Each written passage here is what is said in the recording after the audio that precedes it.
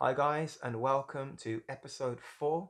And today I want to look at how God can be co equal, co eternal, and divine as the Father, the Son, and the Spirit at the same time without one being exalted over another. How can they all be equal and divine? Surely, if they're divine, one of them must be more divine than the other and rule over the other. That's not something that we see in the scripture.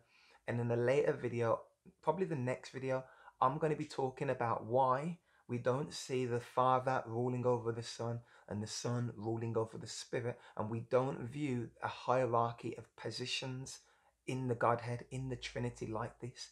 Everyone in the Trinity is equal, and I want to lay it out here, and I'm going to deal with the verses that may suggest the otherwise in the next video that I make. And so here we go. In the Bible, we read about how God so loved the world that he gave his only Son, that whosoever shall believe on him shall not perish but have everlasting life. And so the point of this verse is we read about the Father sending his Son and making his Son known in this world. And his Son was known because his Son took the form of a man. And so being in the form of a man, us human beings got to know Jesus. We got to see how much he loved us, how much he cared for us, how much he was willing to suffer for us, how much he was willing to serve us. And through God sending his Son, the Son was revealed to us. And then once we got to know the Son, Jesus then begins to reveal something about what he's doing. Jesus came and he did one thing. He lived a perfect life and he was the exact image of his Father. He did only what he heard the Father do. And so Jesus, the scriptures reveal, does nothing except reveal his Father's ways. And so by us knowing Jesus, Jesus reveals to us the Father, and the Father sent the Son so that we could get to know the Son. And so we see this little loop going round. The Son reveals the Father, and the Father reveals the Son. Now let's keep hold of that as I read a verse for you from the Gospel of Luke.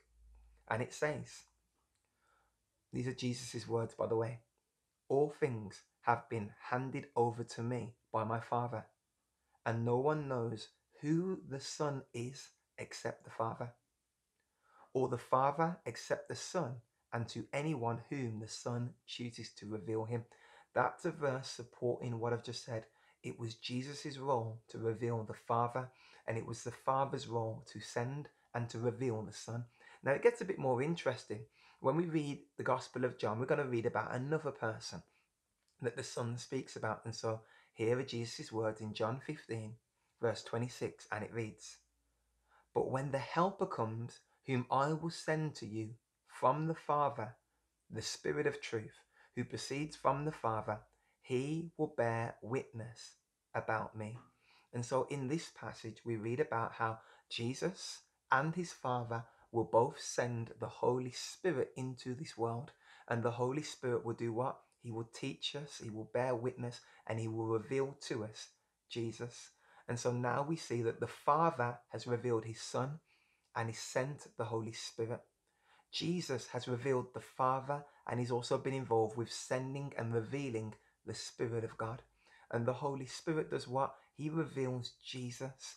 And in turn, Jesus reveals the Father. And so we see this link of a web where they all exalt one another. It's very easy for someone to look at one element of that and say, God sent the Son, so the Son was subordinate and the Son was serving the Father's purpose. But when you look more closely, that actually the Father revealed the Son and the Son revealed the Father sent the Spirit, and the Spirit revealed the Son, and the Son revealed Jesus. And you find that this loop and this web goes on and on. There is nobody that is over anybody in the Trinity. They all had a role in revealing one another, so that God would always be a God who is a servant of people.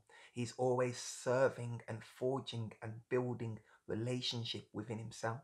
And this is really important to grasp because it's a picture of how God wants us to be as believers in his church. He wants us not to try to be served or to lord over one another, but to serve one another. And God is the perfect example of this in the Trinity. Now, I hope that didn't confuse you too much, but if it did, just look at this picture that I'm putting on the screen right now.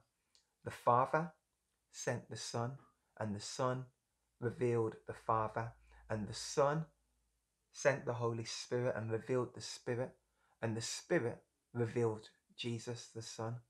And the Father had his part in sending the Holy Spirit too. And the Holy Spirit revealed the Son, who also in turn revealed the Father's nature unto us all. And so it's through this web that we get involved with Jesus and we get to know the Spirit of God.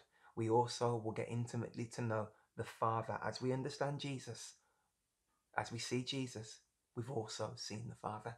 And so hopefully you can understand some of the language that Jesus uses as you get a full picture of the scripture and how God interrelates within the Trinity.